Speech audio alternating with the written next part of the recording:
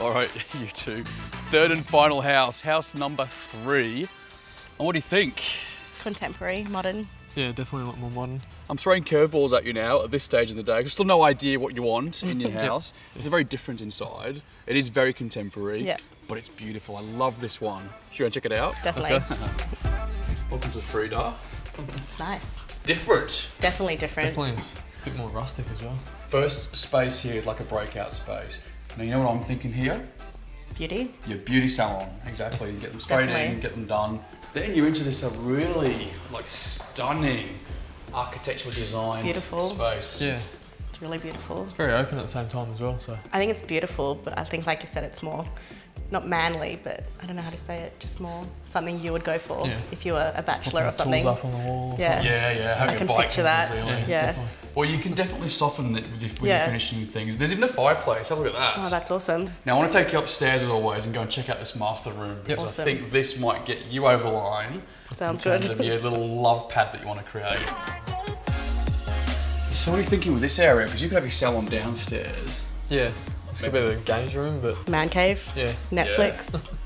Netflix and chill. Yeah, movies. One of those days, yeah. Definitely. Look at you giggling.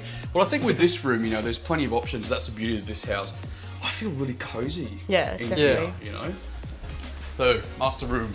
Ooh, very nice. Ooh. Yeah. It's bigger than what it looks. Yeah. If that makes sense. How cool is it? You got like this window. It's just stunning, really, and you've got windows down Sunny here day. as well. Be really good nice. view at the window as well. It's like contemporary. Yes. Yeah. It really is. This is a real sanctuary because it's kind of over upstairs at the back of the house. Yeah, definitely. Natural light, and you've got a Lauren, a walk-in wardrobe. I already saw. Yes. Go on, go and have a look. It's very spacious. Definitely is. Can I have his and her side, or I can have both. Big drawers here as well. So. Yeah. I think I'll definitely have this wardrobe, and then you can have one of the other rooms. Check the storage. Oh wow, could fit a lot in there. Yeah, it's big. Definitely. And we can each have our own drawer. It's big. Yeah, it's good. Especially for a spare bedroom. Yeah. Definitely. Would you be able to reach that though? Nah. Storage, storage, storage. Yeah, it's awesome. Storage, storage, storage, storage. It's taken me a lot to find a kitchen with this much storage. Yeah. For you guys. Yeah, definitely. Well, I'm flummoxed almost at the end of the episode and I have no idea what they're going to buy. Such lovely people, but I want them to grab me and shake me and go, this is what I want.